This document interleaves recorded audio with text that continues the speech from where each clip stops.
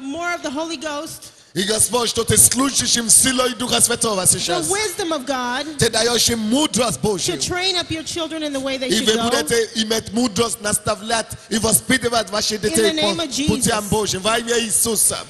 Now God is calling some of you as missionaries, Теперь послушайте. Некоторые из вас, but you have Господь, 2 children. он уже молился за эти. Значит, they can sit down, right? They can sit down. Yeah, you may sit down now. Yeah. Вы можете представить, есть некоторые люди в зале, которые Господь призывает быть миссионерами. Но у вас дети, 2 детей. You have 2 children. 2 детей. Кого-то And you think, Господь no, I can't призывает go. идти служить ему миссионером. If God can take me and 7 all over the Но вы world, переживаете и говорите, я не могу ехать, потому что у and меня then дети. 8, Но если Господь меня послал по всему миру, когда у меня было 7 and детей, now I have 10 а at потом у меня home. было 8, я еще I have продолжал 10 children ездить. physically at home. И сейчас у меня 10 детей дома, и 2 я already продолжаю left the home. ездить. А 2 уже взрослые. And I take all my children once in a while. И иногда я все детей, 10 детей беру с собой и езжу миссионером по всему миру. Don't be afraid to step out in faith. Так что не бойтесь шагать по вере. Our rewards are eternal. И Господь даст нам вечную награду. We're laying treasures in heaven. Потому что Он Hallelujah. накопил богатство на небе. Amen. Будьте благословенны. Thank you so much. So somebody explain to us, what are you all about doing here? Who brought you? What are you doing? Where did you come to? What is all about? We are ministers, we're intercessors. We've been raised up by Matt Schwartz Ministry and gathered together as a unit. Мы служители, и мы были выращены как служители Мэтью Шортом. Матват. Мы молитвенники ходатаи. Мы молитвенники ходатаи. Okay. That's I just. Yes, we go into сюда все вместе, мы orphanages. посещаем We bless детские the дома. country. We have prayed on different areas of the land. И мы молимся в различных городах Украины, молимся о вашей стране. Молимся, чтобы евреи переезжали в Израиль. Вот это коротко. Okay. Let's get to know all the rest. Anyway, let's get to know you. Yes. Мы хотим со всеми вами познакомиться. Oh, Давайте. we miss you. Мы вас пропустили. Yes, this is my wife Sarah, Это моя жена Сара. and I just thank the Lord for her, and I thank Я the Lord благодарю Господа for за sending нее, us for за me то, personally, что over to 20 nations of the world, Бог послал нас уже более чем в including 20 стран. Argentina, Africa, China, И в Аргентину, и в India, Африку, и в all of Китай, Europe, по всей North Европе, America, и в Северную Америку, Fiji Islands, Iceland, и в разные острова, and many other places. и во многие другие So места по God миру. wants you to take the Бог gospel to хочет, the whole чтобы world. вы также несли Евангелие по Amen. всему лицу земли. Аминь.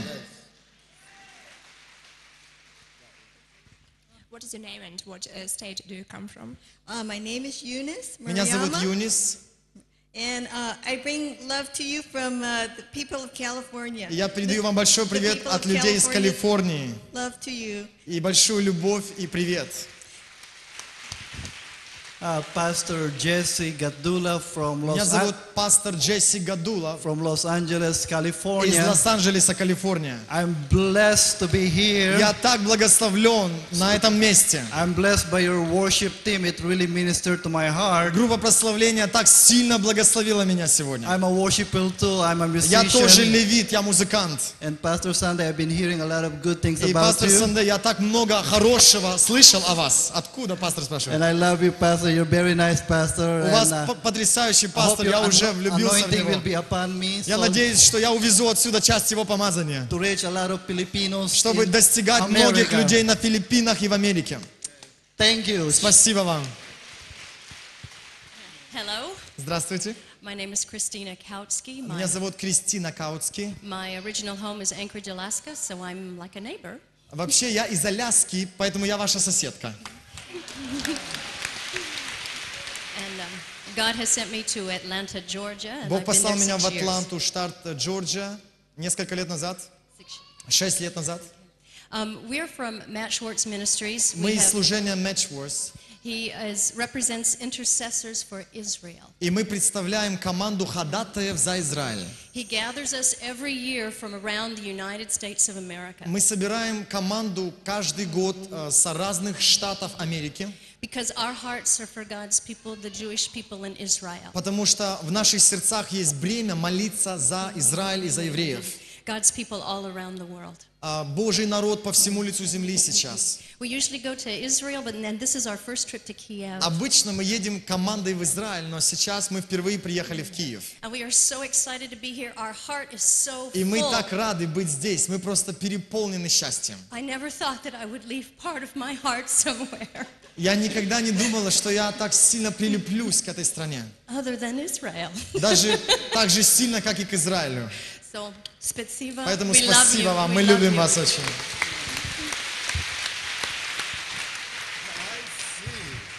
Of course, we know Brother Matt Schwartz. Конечно, мы знаем брата Мачуас. He's been here several times. Он здесь был несколько раз. He's always been preaching in our church. И он всегда проповедовал у нас в церкви. So I didn't know, I knew he was supposed to be here, but I Я знал, thought что он должен приехать сюда. he was coming in August.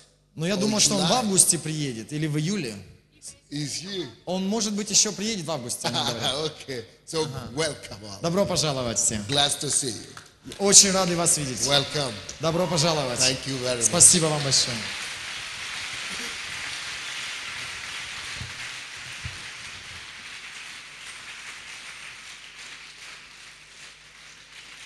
Ну что, вся Америка сразу приехала.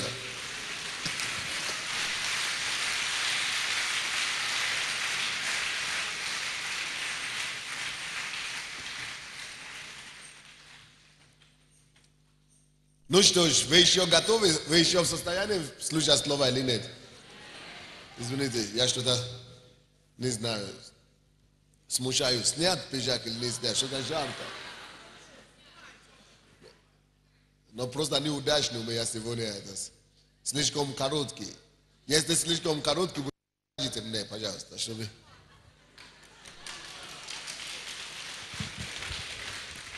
Спасибо. Давайте соберем пожертвования и десятины наши. Давайте поднимем наши десятины и пожертвования к Господу.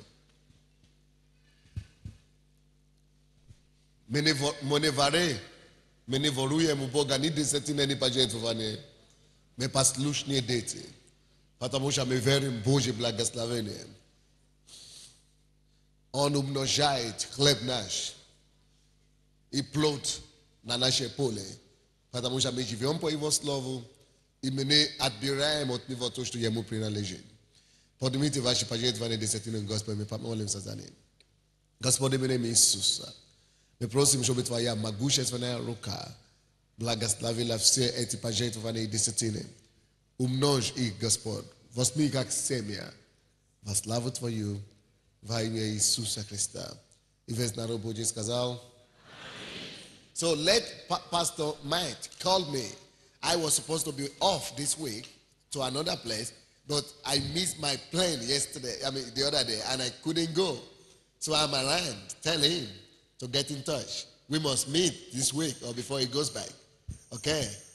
Dайте мне, чтобы я пожертвование тоже вложил.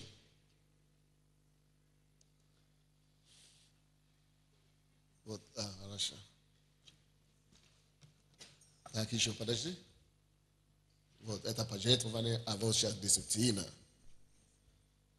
Вот так вот. Да. Ну что ж, давайте откроем, пожалуйста, к Римлянам. 16 глава. У нас время уже нет, но вы знаете, я вам обещаю, что сегодня Господь что-то вам, кое-что вам скажет серьезное и интересное. Так что у кого будет терпение, тот и получит все благословения. К Римлянам 16 глава. К Римлянам 16 глава. Господь, время пришло, чтобы слушать Твое Слово. Мы так жаждем, и мы ожидаем слушать и принять от Тебя. Проговори нам, Господь, ибо дети Твои слушают. Служи нам Твоим Духом. Во имя Иисуса Христа. И весь народ сказал?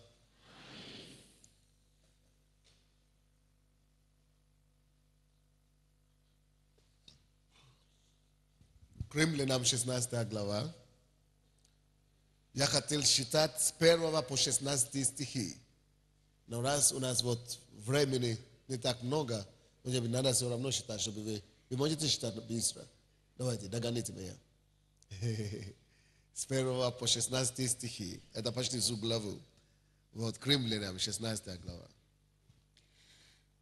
Представляю вам Фифу, сестру нашу, диаконису церкви Кенхерской. Примите ее для Господа, как прилично святым, и помогите ей, в чем она будет иметь нужду у вас, ибо и она была помощницей многим, и мне самому. Приветствуйте Прискиллу и Акилу, сотрудников моих во Христе Иисусе, которые голову свою полагали за мою душу, которых я один благодарю, но и вы, и все церкви из язычников, и домашнюю их церковь. Приветствуйте возлюбленного моего Епенита, который и есть начаток Ахаии для Христа. Приветствуйте Мариам, которая много трудилась для вас. Приветствуйте Андроника и Юнию, сродников моих и узников со мною, прославившихся между апостолами и прежде меня, еще уверовавших во Христа. Приветствуйтесь Амплия, возлюбленного мне в Господе. Приветствуйте Урбана, сотрудника нашего во Христе, и Стахия, возлюбленного мне. Приветствуйте Апеллеса, испытанного во Христе. Приветствуйте верных из дома Аристовулова. Приветствуйте Иродиана, сродника моего. Приветствуйте из домашних Наркиса, тех, которые в Господе. Приветствуйте Трихену и Трихосу, трудящихся о Господе. Приветствуйте Персиду, возлюбленную, которая много потрудилась о Господе. Приветствуйте Руфа, избранного в Господе, и матерь его, и мою. Приветствуйте Исинкрита, Флиганта, Ерма, Патрона, Ермия и других с ними братьев. Приветствуйте Филолога и Юлию, Нерея и сестру его, и Лимпана, и всех с ними святых. Приветствуйте друг друга с целованием святых. Приветствуют вас все церкви Христовы. Вам, наверное, интересно, что за проповедь сегодня будет, да? Такая интересная глава, что приветствует то другого, то сплошное приветствует. Вообще речь. Ну, хорошо подумали. У меня то же самое. Я как-то считал, то не считал. Все время говорю, ну, это последняя глава, понятно. Он скучался, в тюрьме засиделся. Но он же в тюрьме писал. Я думал, что он заскучился за людей, поэтому пишет. Но оказывается, не только заскучился человек. Там истина заложена. И об этой истине сегодня будем говорить с вами. Однако из-за того, что время прошло, вот пастор Виктор, он дежурит сегодня, он откроет там комнату и подождет пока здесь. И я попрошу всех, которые первый раз у нас в церкви сегодня, вы еще не приняли Иисуса Христа своим Господом и Спасителем, но вы знаете, что вы грешник, и вы нуждаетесь в Иисусе. Вот, пока гром не грянет, не надо ждать грома. Говорят, мужик не перекрестится. Но если мужик будет ждать гром, порой гром вообще его снешивает. То есть уносит полностью. Я пытался по-русски, а по-украински говорить, снешит. Да? Но это не произойдет с вами, потому что вы умные. Вы не дождетесь, чтобы гром гранил на вас, прежде чем дойти до вас, что вы нуждаетесь в Иисусе. Поэтому я прошу всех, кто в этом зале сейчас, знаете, что вы грешник. Вы знаете, что вы грешник. Вы знаете, что вы лично Иисуса не знаете. Я буду считать до 3. Потому что кто не успел, тот опоздал. Потому что как только что я скажу раз, два, чтобы ваша рука быстренько вверх, и чтобы вы сами сопровождали вашей рукой и встали на ноги. Поэтому все, кто первый раз еще не спасены, вы знаете, что ваши грехи не прощены. Вы знаете, что вы грешны. Если вы не хотите идти в ад с этими всеми грехами, но вы хотите милость Божью получить, чтобы Он простил, и Он спас вашу грешную душу. Мы обращаемся к вам именем Господа. Не слушайте сомнения разума, слушайте сердцу, что вы нуждаетесь в Божьей милости. То я прошу вас быстренько, раз, все, кто первый раз хотят принять Иисуса в сердце, Раз, встаньте на ноги ко мне. Раз, молодец. Где второй? Два. Кто еще первый раз здесь? Встаньте на ноги, быстренько. Два, три. Где остальные? Кто еще первый раз? Помогите мне рукой. Все, кто первый раз, помогите мне рукой. Помогите рукой. Где ваша рука? Вот, вы это видны, да. А где еще? Из тех, кто первый раз. Помогите мне рукой. А? С этой стороны где вы? Я что-то, извините, что-то я не... Блондинка такая, я думал, не очень заметно. Но ничего. Зато вам помогли обнаружиться. Давайте все, кто встали теперь, и кто первый раз, догоните меня сюда, быстренько. Бегом. Бегом сюда. Бегом сюда. Вот сюда. Вот. Молодец. Аплодисменты Иисусу за ним. Аплодисменты Иисусу за ним.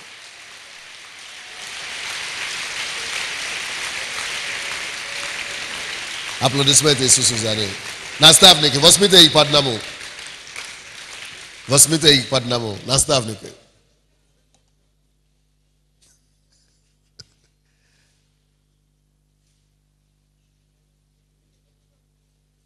Да, вот сюда вот.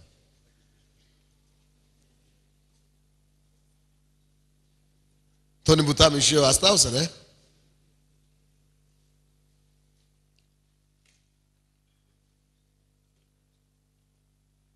Потому что кто опоздал, то не успел.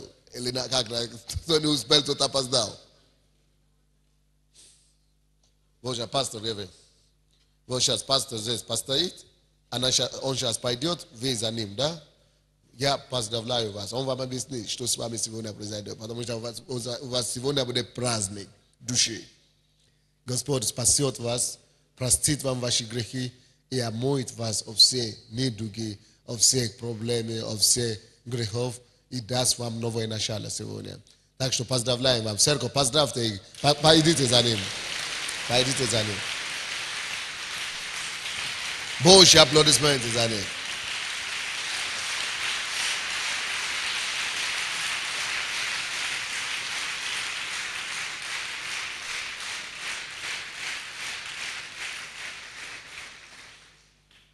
Итак, какой месяц у нас сегодня? Месяц чего? Разумения. И потому что у нас месяц разумения, то я хочу проповедовать вас сегодня на теме ваше разумение ценности друг друга. Или же можно так сказать, разумея ценности друг друга. Understanding the value of one another. Understanding the value of one another. This is a religion of recognition and honor. Oh, Zabil. Это у нас, друзья, религия, христианство, это религия почета, чести и взаимопризнания. Вот почему вся глава, целая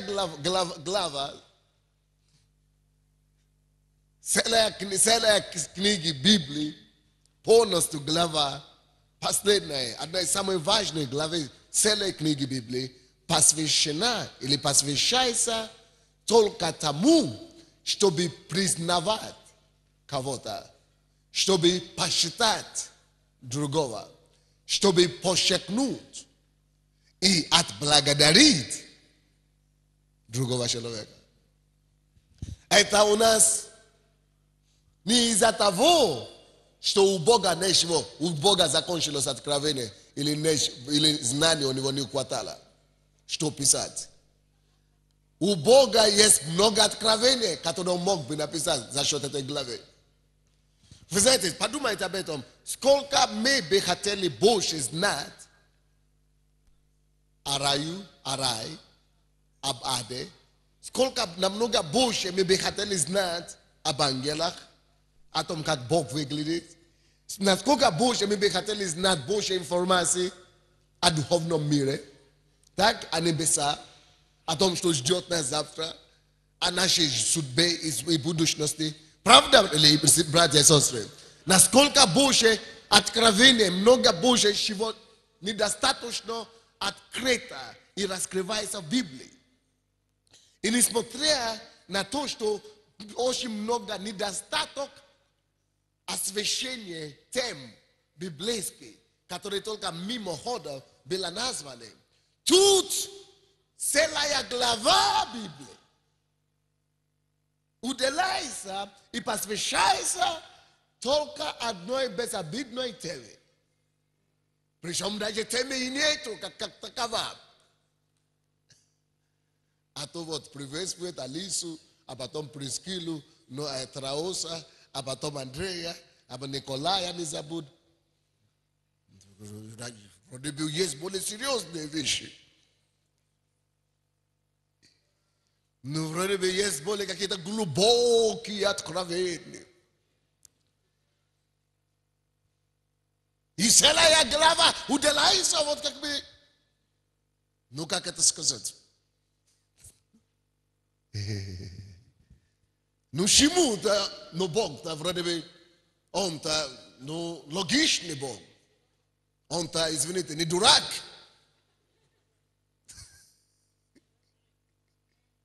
Не дурак же Бог, в конце концов. Что, разве он не понимает, что нам нужно побольше об ангелах знать? Что, а ему что, непонятно, что мы недостаточно о рае знаем. И об аду тоже. Но об аде. Что, нельзя было раскрыть вот такие глубочайшие темы побольше.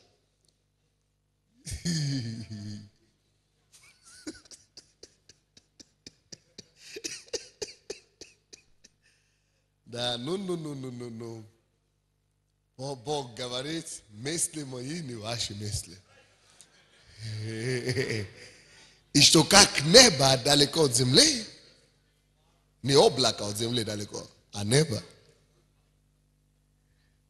Так далеки мои мысли от ваших. Слишком много существенных вещей, которые мы, люди, по своему разуму или глупости, как кому как.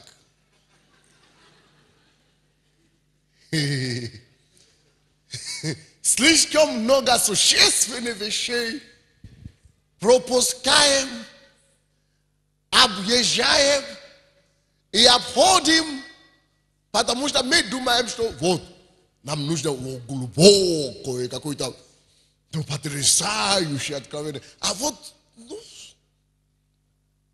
вот эти вот, ну это детский сад, ну это, ну зачем? Вот.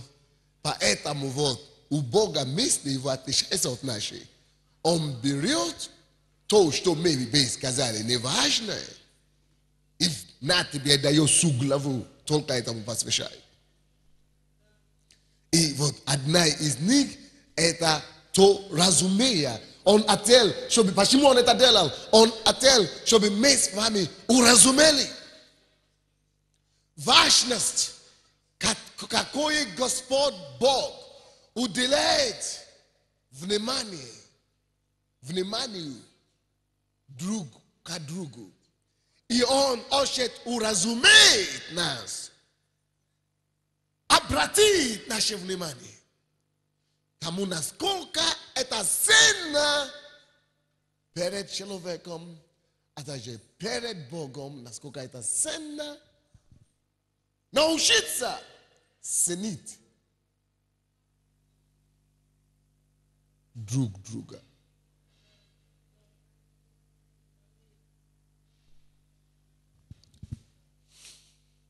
Он же апостол Павел. Все только об этом и мечтают, чтобы поприветствоваться с ним, пожатием рук. И тут ни они ему пишут письмо. Они вообще никто в сравнении с ним, с той высотой, где он находится. Он находился в такой высотой, что на самом деле вот эти вот вообще никто. Можно было бы отмахивать рукой и послать их, извините, подальше.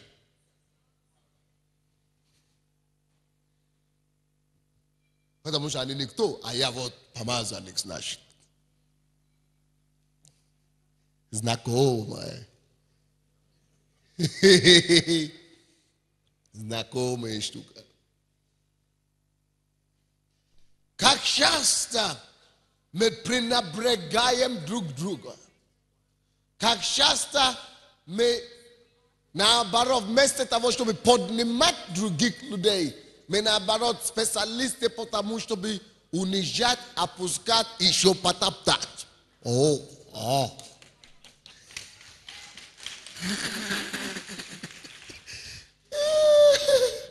Ладно, когда кто-то еще и не дает почет, и не уважает. Ладно, когда кто-то еще ну ладно, опускает других. А некоторые даже на этом недовольны. Обязательно они не только должны опускать человека, они должны потоптать обязательно. Они должны своим видом, конечно, никто так не говорит, мы в церкви, мы верующие. Братья и сестры все-таки, но своими поступками, чтобы до него дошло обязательно, что он никто. Вот а я вот наш главный тут.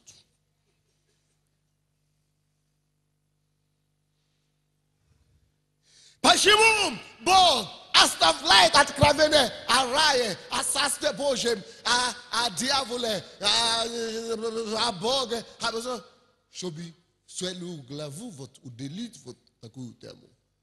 А потому что Бог есть любовь. Первичная. И единственная заповедь, какая у него есть, любите меня и любите людей, соседа, друга, ближнего, как самого себя. Любите меня. Все. Для него вот это и приоритет. И единственная заповедь. И ты не можешь любить человека, не имея культуры, почета и ценности другому человеку. Это культура. Это должна стать церковная культура. Это должна стать культура христианского общения. Культура каждого христианина. Умение и способности выработать в себе, чтобы это уже стало нормой жизни, почитать других.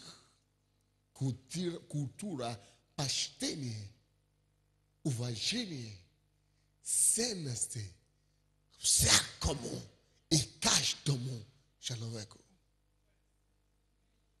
То есть ты не можешь говорить, что ты ходишь в любви, ты не можешь говорить, что ты знаешь, что такое любовь, ты не можешь сказать, что ты любишь Бога, тем более соседа, не имея культуры почтения, уважения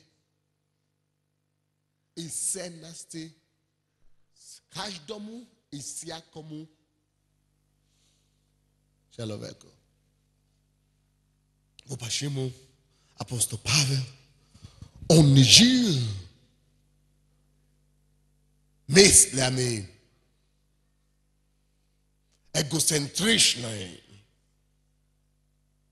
культу личности, о том культ помазания, культ помазанника, о том, что а вот я, значит, же, самое главное, я же апостол Павел, это я же.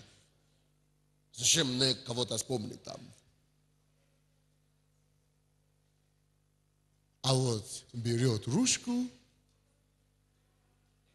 и целую главу своей книги посвящает именно этому делу. Я думаю, вы понимаете, что я говорю. Но дойдет больше, если мы посмотрим с вами, как написано там. Давайте посмотрим первого стиха. Все будем считать.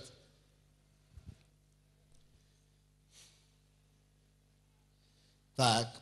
Предоставляю вам Фиву, сестру нашу, диаконису церкви Кенхренской.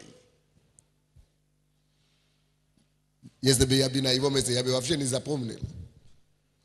Название того города сложновато.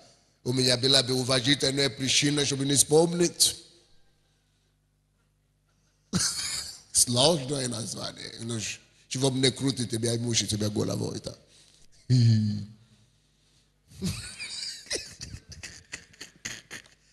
Вот сестра далеко живет, вот почему мы ее не вспоминаем. Вот брат, у него там телефона нету дома, вот почему мы и о нем и не беспокоимся-то. Даже из 12, которые ты понабрал, свои 12, у тебя некогда их вспомнить. То им были написать им письмо или позвонить им. Культура, почтение, ценности каждого человека. Отсюда он отдельную сестру вспоминает. И представляет ее все церкви. Второй стих. Примите ее для Господа, как прилично святым. Теперь скажите, пожалуйста, что прилично святым? Никто не понял это место. Вопрос мой понятный, не? Или вовсе нет? Что прилично святым? Эти два человека говорят здесь, а вообще глухо тут. Вот, считайте второй стих все. Раз, два, три. Второй стих.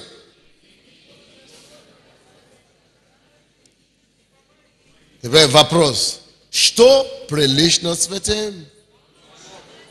А? Принять, а потом помочь.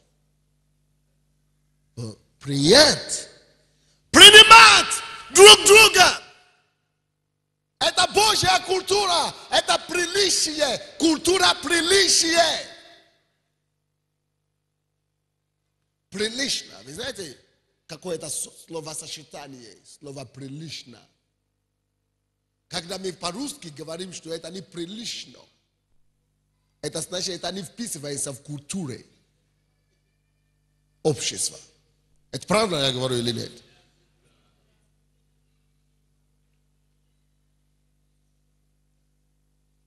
Вот, то, что прилично, то, что входит и вписывается в культуру христиан и в христианском воспитании, если написано, это прилично, святым, принимать друг друга и оказывать помощь друг другу.